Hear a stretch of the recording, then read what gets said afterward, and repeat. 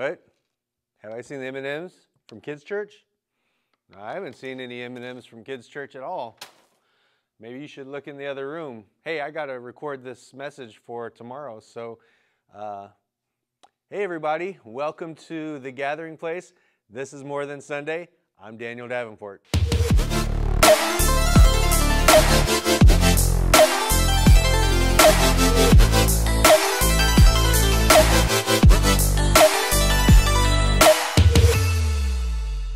Hey, welcome back, and I'm so glad to join you in your home or wherever you may be watching today. A couple really exciting things that are happening here at The Gathering Place.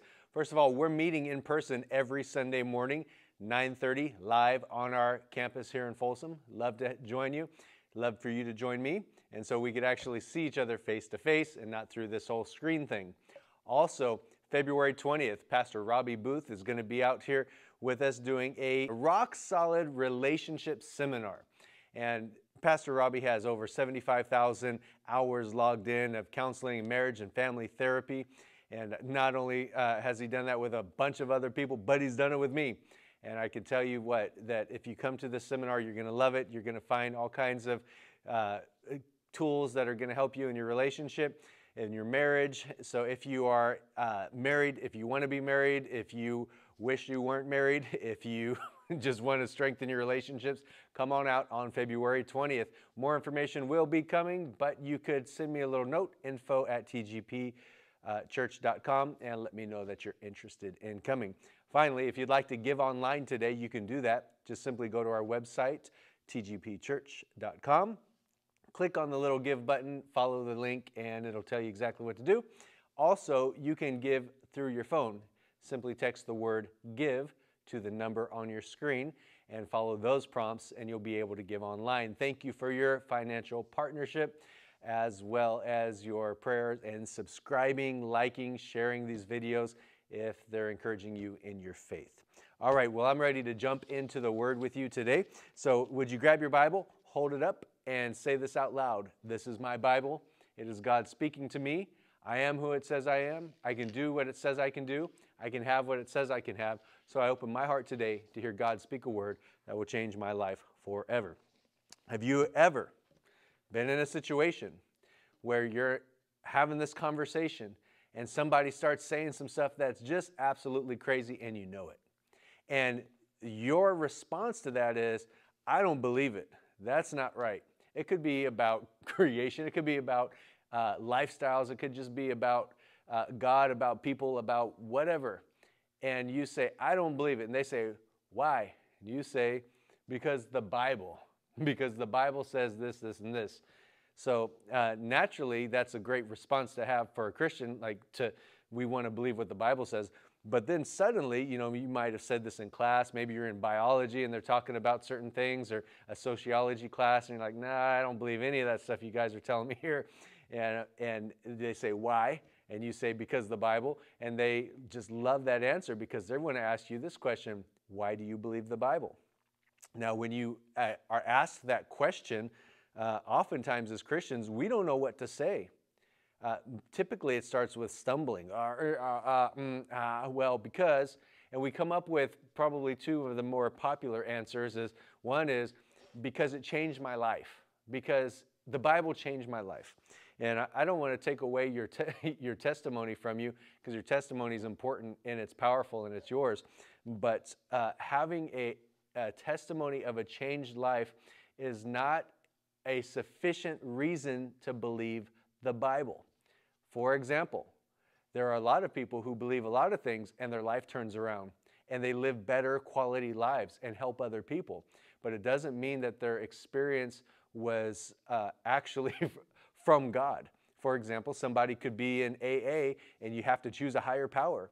And, maybe this person doesn't want to, they don't know God. They don't believe in Jesus as their higher power. So they look out the window and street lamps coming on and thinks, oh, well, that's my higher power. Every time I see a street lamp, I'm just reminded about there's a higher power and I'm going to live a sober life.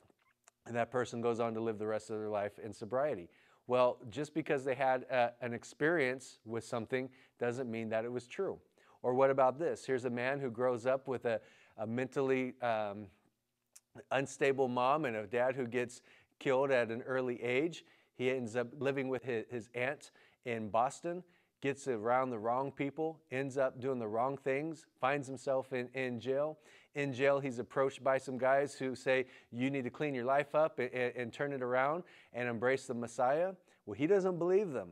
But later on in his jail cell at night, he has a visitation from the Messiah, wakes up the next morning, turns his life around, gets on the straight and narrow, becomes a model prisoner, gets released early, goes out and begins preaching and becomes one of the most famous preachers in the United States, in America, opens over 100 houses of worship. Who is this man? Malcolm X. Who was his Messiah? Elijah Muhammad.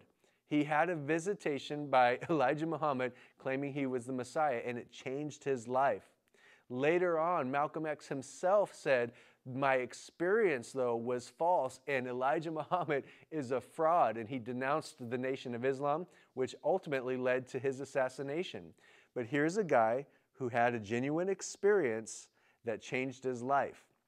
So when we as Christians say, I had a life-changing experience because of God or because of what the Bible says, that's great to have a life-changing experience, but I think that there is a better way to describe why we believe the Bible. Another reason people often give is they say, well, that's how I was raised. I was raised to believe the Bible. You know, I'm American. My mom and dad raised me to believe the Bible, and so that's why I believe the Bible's true and all that other stuff is not. The problem with that is, what about the person who was raised a Muslim to believe the Quran? What about the Hindu? What about the Buddhist? What about the atheist? They all had a certain way that they were raised. And are you saying your mom and dad are better than their mom and dads?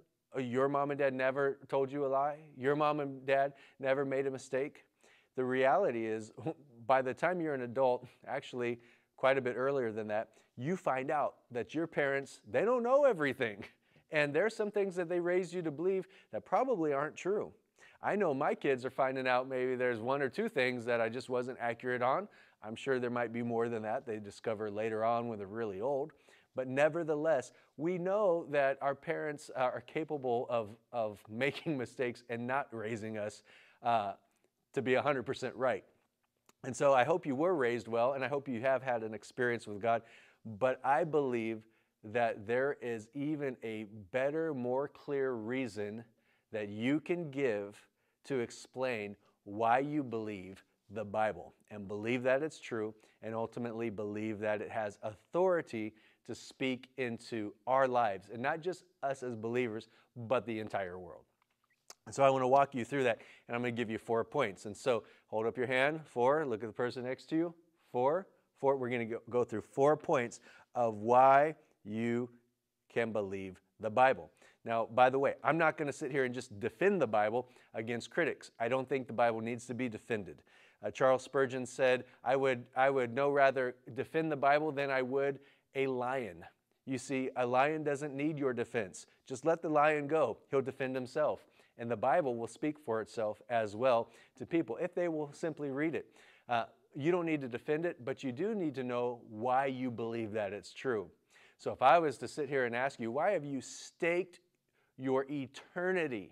Why have you made a decision that will determine what you believe happens in eternity on what the Bible says? And then why have you made changes in the way you live, doing certain things, not doing certain things because of what the Bible says? You should have a good answer for this. And I believe there is a good answer. And so if you have your Bible, open it up with me to 1 Peter chapter 1, verse 16. Because the answer that I'm going to give you is not an answer I came up with on my own. It's an answer that actually comes from Scripture. Now, some of you might think, wait a minute, you can't use the Bible to prove the Bible. That's circular reasoning. That's like saying, I believe the Bible is true because the Bible says it's true. Okay, I get it. In most arguments, circular reasoning is not a good tool to use. However, when you think about this and you think about trying to find a reason to confirm why you believe the Bible, if you say, I believe the Bible because it makes a lot of sense to me, Well, what you're saying is my rationale, my reasoning, my human reasoning is greater than the Bible. It has a greater authority. Because if it didn't make sense to me, then it's not true. Or if you say, well, I believe the Bible because of science. Well, even if science confirms a lot of the information in the Bible, if science is the reason that you believe the Bible, you're saying science is the authority. What about if science doesn't affirm the Bible? What if you look at, some other historical facts? All of these things have value to them, but none of them are greater than the Bible. And so they're not in greater authority. So I'm going to go to the scripture and I'm going to read a scripture that gives a good reason that is applicable today and is actually useful outside of the Bible as well. 1 Peter chapter 1, verse 16 through 21. Peter writes this, he said, "For we did not follow cunningly devised fables when we made known to you the power and coming of our Lord Jesus Christ, but were eyewitnesses of his majesty. For he received from God the Father honor and glory when such a voice came to him from the excellent glory, saying, 'This is my beloved Son, in whom I am well pleased.' And we heard this voice, which came from heaven, when we were with him on the holy mountain. And so we have the prophetic word confirmed, which you do well to heed as a light that shines in a dark place until the day dawns and the morning star rises in your hearts, knowing this first, that no prophecy of Scripture is of any private interpretation. For prophecy never came by the will of man, but holy men of God spoke as they were moved by the Holy Spirit." Okay, there's a lot of words in there. And so let me just simplify what he is describing right here to you. Peter is writing, and I'm going to sum it up in 4 sayings, that we can choose to believe the Bible because it is a reliable collection of historical books written by eyewitnesses in the time of other eyewitnesses, and it reports on supernatural events that fulfill specific biblical prophecies and claim that their writings are divine in origin rather than human. Okay, so if someone says, why do you choose to believe the Bible? Why do you believe the Bible? Why are you saying that that's what we should follow or that's what you follow? Don't say because my mama said it's the right thing to say. You can simply go back to this right here. I choose to believe the Bible because it's a reliable source of historical documents written by eyewitnesses in the time of other eyewitnesses, reporting on supernatural events that fulfilled specific biblical prophecies, and the writers claim that it was divine in origin rather than human. All right, that's a mouthful in and of itself. It's 4 points. Let's actually break those down, and we'll see how Peter basically described the same thing. Okay, first of all, number 1, it's a reliable collection of historical documents. The Bible isn't one book written by one person that covers all of creation and history in God's story. The Bible is actually a collection of 66 books written by over 40 authors. Some of them were kings, priests, physicians, tax collectors, prophets, paupers. You have a variety of people who are writing on a number of subjects throughout all of the scripture here in 3 different languages, Hebrew, Greek, Aramaic, written on 3 different continents, Africa, Europe, Asia, over a period of about 1,500 years. It's not just one book. It's a collection of reliable historical documents. Luke chapter 1, verse 1 says this, "The historian and doctor Luke writes, inasmuch as many have taken in hand to set in order a narrative of those things which have been fulfilled among us." Luke, as he is writing the book of Luke, he mentions that there are many other people that have set in order a narrative. They have written down the story of the things that have been fulfilled among us. He's talking specifically about the life, the death, the resurrection of Jesus. And he said, this isn't a story I'm coming up with. there are many other people who have put the pen to the paper to tell this story. And so there's a collection. There are other ones, Matthew, Mark, John, those other gospel writers. You have Paul, you have Peter, you have James, you have Jude, you have the author of Hebrews. I might have missed somebody in there somewhere, but nevertheless, we have all kinds of, those are just New Testament writers, not to mention the Old Testament writers. But Luke goes on to say, just as those who from the beginning were eyewitnesses and ministers of the word delivered them to us.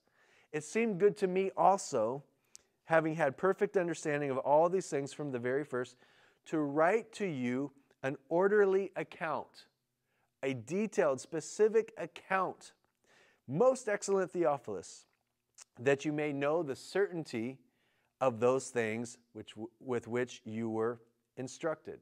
He doesn't say, I'm writing this so you can just take the blind leap of faith. He said, I'm writing these things so you can know with certainty that they are true. We are eyewitnesses to these things. It's a reliable collection of historical documents written by eyewitnesses.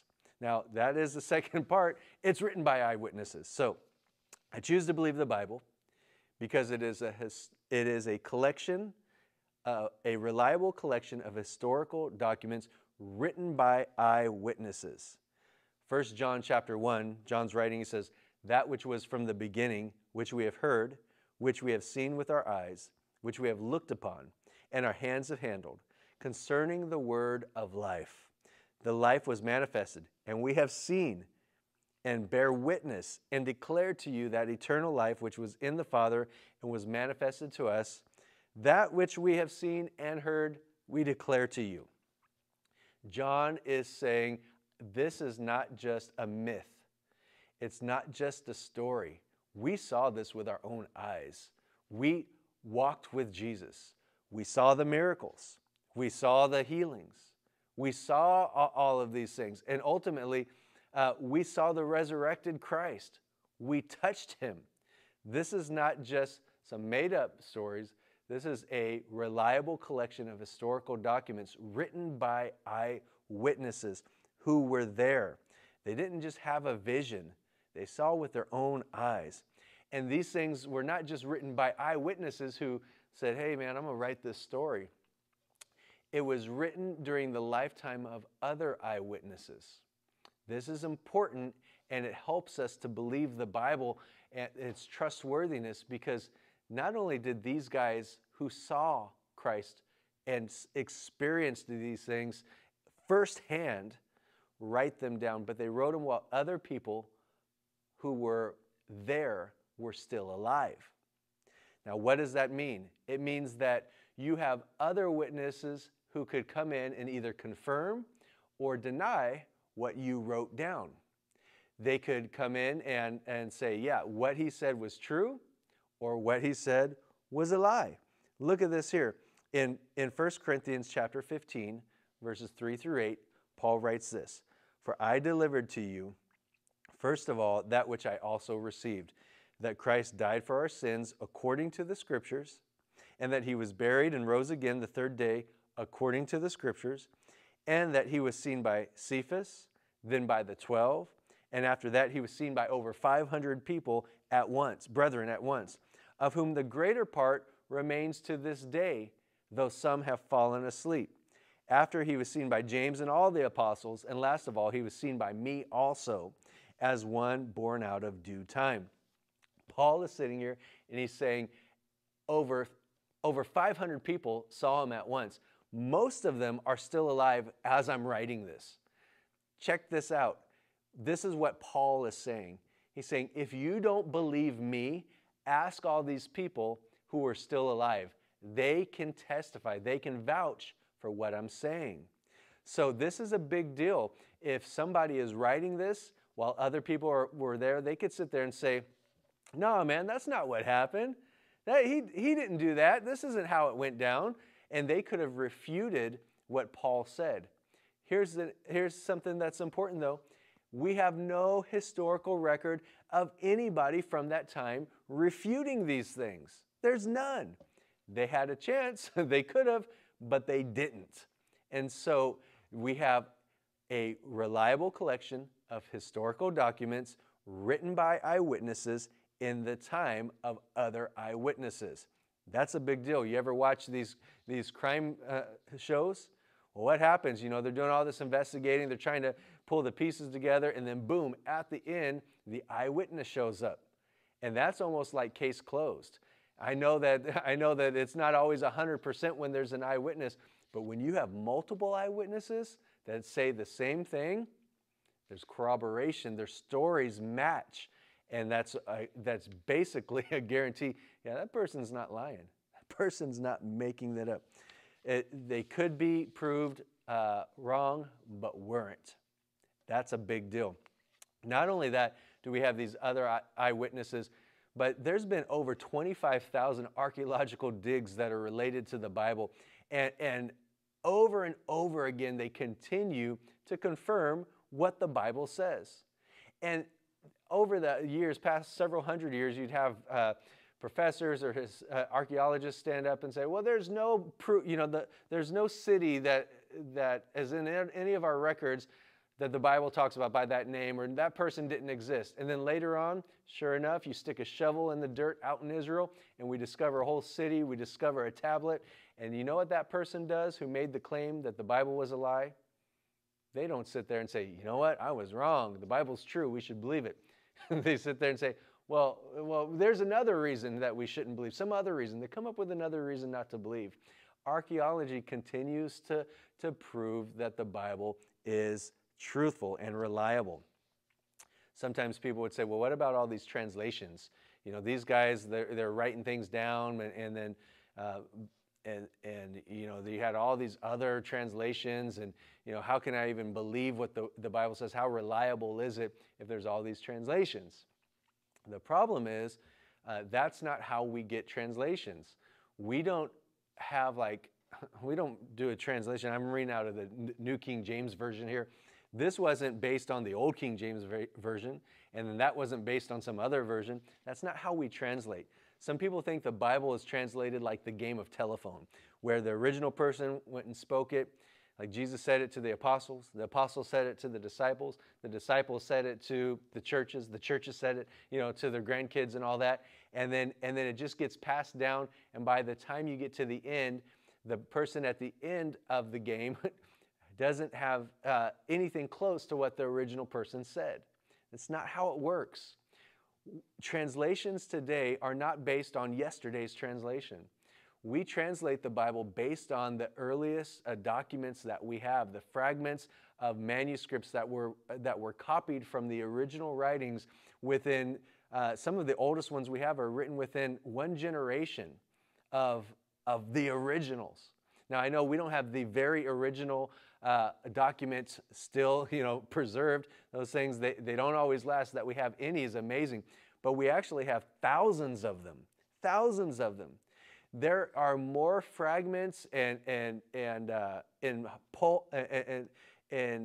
whole or parts of the New Testament especially, but the Old Testament as well. There are more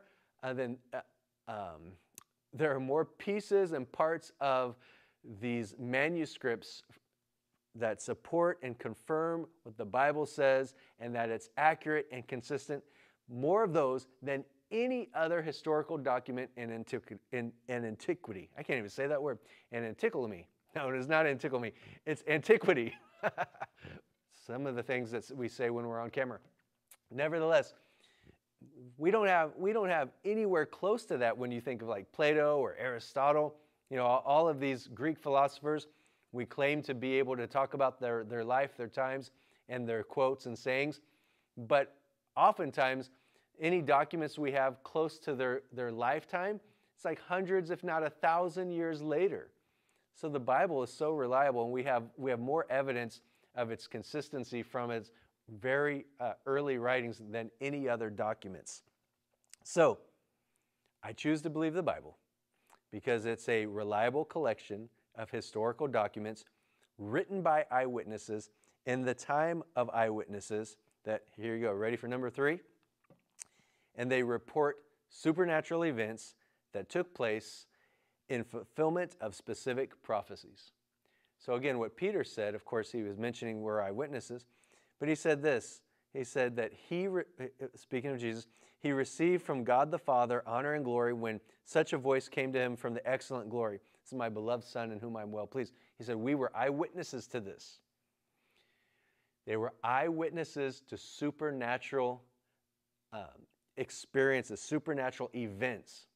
But these weren't just some random supernatural events that they saw with their own eyes. These were specific fulfillments of biblical prophecy. So they could go back and say, wow, this was done so that the scripture might be fulfilled. This was done according to what was written. For example, Isaiah 53, the suffering servant there points to the experience Jesus had when he was giving his life and how he died and paid the price for our sins and our sicknesses. By his stripes we were healed. It talks about that in the Old Testament, and that the Messiah would come and not just come and rule and reign, but he would suffer first. Also, Psalm 22. You remember when Jesus was on the cross? What's one of the words he said? My God, why have you forsaken me? Well, anybody who heard that saying when Jesus was on the cross would have immediately gone back to Psalm 22 in their head. Let me read to you some of these verses from Psalm 22. My God, why have you forsaken me? Why are you so far from helping me? And from the words of my groaning. Oh my God, I cry in the daytime, but you do not hear, and in the night season, and am not silent. But I am a worm and no man, a reproach of men, and despised by the people. Many bulls have surrounded me. Strong bulls of Bashan have encircled me. They gape at me with their mouths like a raging and roaring lion. Think about when Jesus was up there and he was being mocked and ridiculed as he was on the cross. He said, I am poured out like water, and all my bones are out of joint. Like my heart is like wax. It is melted within me.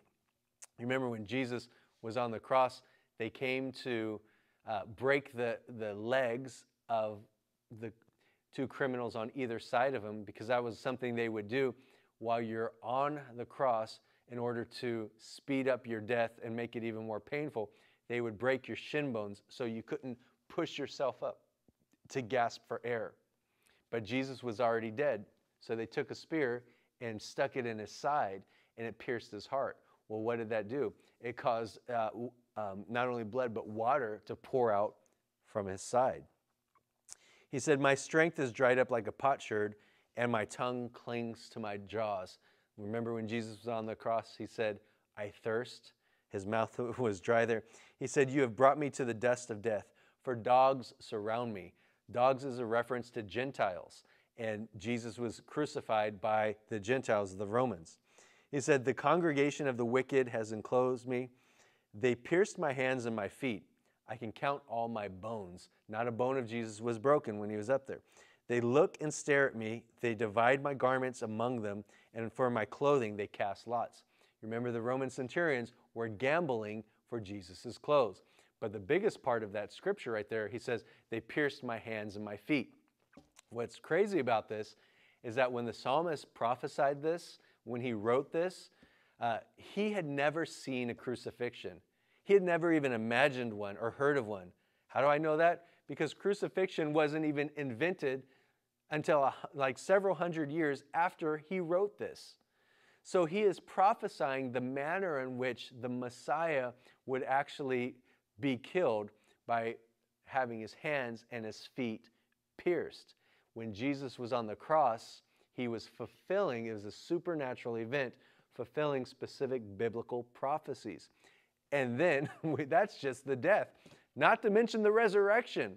And I mean, the healings, the miracles, the feeding of the 5,000, they saw all of these things, but especially the resurrected Christ. Supernatural events that fulfilled biblical prophecies. These prophecies were fulfilled before their eyes. Now, that's those first three. I choose to believe the Bible because it is a reliable collection of historical documents written by eyewitnesses in the times of other eyewitnesses, who report on supernatural events that fulfill specific Bible prophecies, and they claim that their writings are divine rather than human in origin. Peter said this. He said, so we have the prophetic word confirmed. We have the prophetic word confirmed, knowing this first, that no prophecy of Scripture is of any private interpretation or any private or personal origin. For prophecy never came by the will of God, man, but holy men of God spoke as they were moved by the Holy Spirit. They claim that this writing was not just a good idea of their own, but that it came from God. Throughout Scripture, you'll see mention where it says, and God said, the Lord said, thus says the Lord. And it came to pass as God said. You know, all of these things were written at the inspiration of God. Though men wrote it with their hands, though these authors put the pen to paper themselves, it wasn't of human origin. It was divine in origin. The Scripture tells us, of course, that it's God-breathed, that is inspired.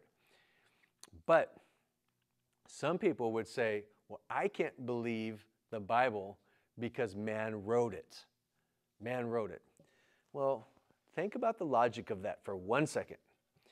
Do you believe anything that people have written? Do you believe anything that you've written? Well, if you can't believe the Bible because men wrote it, then you can't believe anything you've said unless you believe that you're a liar all the time or other people are liars. You see, that logic, it's inconsistent. You do believe things that men have spoken. You are maybe struggling with, is it divinely inspired? But here's how it works. God doesn't put the pen to paper. He's inspired people to write what they saw and they experienced, and what they heard, and what they could see was a fulfillment of Scripture, of prophecy, supernatural events. They gathered all this together in partnership, in relationship to God, and they recognized this isn't just a good idea from a bunch of guys who want to really encourage people. This isn't chicken soup for the soul. This is the divinely inspired Word of God. Other people would object, though, and say, well, I won't believe the Bible unless you can prove it to me scientifically. Okay. I know that makes you sound really smart if you say that, but here's the problem with that. You can't prove any historic event scientifically. That's not how we prove historic events in the Bible or outside of the Bible. It's just not how it works. So never say that. And if anyone ever says that, just pat them on the back and say, you're going to be okay.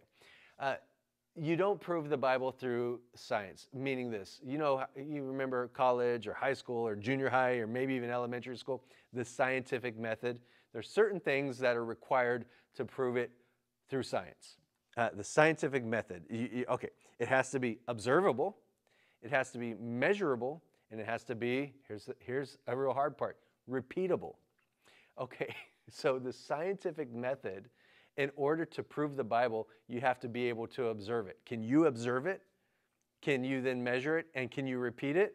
You can't do that with anything from history. That's not, we don't go back and say, was Abraham Lincoln a real person? Well, let's observe that scientifically. Is he alive today? No, you can't. You can't do it. That's just not how it works. And no one would expect that for any historical event. Instead, though, we do have a process, and it's called the evidentiary process. And this is what they use in courtrooms. This is what historians use. How do you get the evidence? How do you get the evidence to come to a conclusion that such and such happened? This is how you do it. You ask about the reliability of sources. You look at the corroboration of sources. You look at evidence that supports or denies those sources. You ask the questions, who are the witnesses? Are they reliable? Are there other witnesses? Do their stories match up? Or do they conflict somewhere? Is this falsifiable? Is it just one person, or are there a number of people who say it? Are there other things that confirm or contradict? What do we see here? So you ask all of those questions, and you examine it like you would in the courtroom. Now, here's the thing. What answers do you get? When you do it that way, you get this, that the Bible, it's a reliable collection of historical documents, over 66 books written by there's 66 books written by over 40 different authors, written on 3 different continents in 3 different languages over a period of about 1,500 years. It touches on a wide variety of subjects, and it's consistent throughout. You find that there's over 25,000 archaeological digs that actually confirm and support the Bible. What else do you find? You find that there's specific prophecies that were written hundreds and maybe even 1,000 years prior to the events in the New Testament, and they were confirmed in the life of Jesus and in the early church. You see all these things, and it makes you think that this Bible is worth believing. And when you have that kind of confidence, then you read the Bible and you find out, and what it says has authority in my life. If the Bible is true and it has authority, then I'm going to find out that all mankind will give account to God based on what this says. And so we're coming into a time, in fact, we're already there, where there's such a battle for who will have the final say in our lives. And I'm concerned about the church, that we are given place to different philosophies, political ideologies, great ideas, rationale, and we're eliminating God as the authority. And it just shouldn't be so. If you're going to bank your eternity on Jesus Christ as your Savior, which is revealed through the book, how much more can you base your life, your beliefs, your approach in the way you interact with people, the things you vote about, the things you talk about, the activities you take part in, all of these things here, the things you do, the things you don't do, you can base it on the Word of God because it's trustworthy and it's authoritative. And I want to take some time over the next several weeks just to begin to identify what does the Word of God say concerning some of the current topics that we're facing, some of the things that we deal with as Christians on a regular basis, and why we can go back to the Word of God and embrace that as truth. And though it might be difficult with the culture going against us and against this right here, I think that you're going to come away with more confidence, more boldness to believe the Word of God, and you're also going to see God come through on His Word. Well, I hope that encourages you today. Maybe you're at a place where you, like me, had to make a decision because the Word of God is true, that you realize, I'm a sinner, I need to be saved, and only Jesus can save me. So when I was 17 years old, I placed my faith and trust in Jesus, asked Him to forgive me, come into my life, be my Lord, be my Savior. I gave him my life. I entrusted Him with my eternity. I hope you would do the same thing today. Maybe you've already done that, but there's other areas of your life you need to surrender to Him. Do it right now. Tell Him, God, I'm giving you every aspect of my life, my beliefs, my speech, my actions, all of that. I give it to you. I'm yielding it to you. He hears you when you say that prayer. Well, I can't wait to be back with you again next week. Remember, live out your faith more than Sunday.